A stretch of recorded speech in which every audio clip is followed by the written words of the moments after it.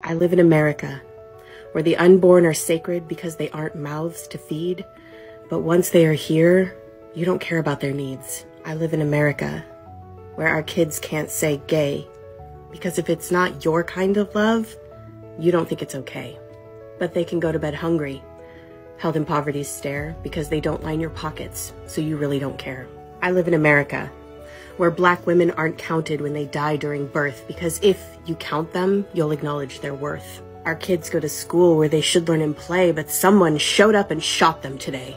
I live in America, where rapists aren't jailed, but women will be if their pregnancies fail. I live in America, where a child has to look down the barrel of a gun and cry for their mother while nothing is done. You stand on your stages while we look on in dread, and your thoughts and your prayers never bring back the dead. I live in America,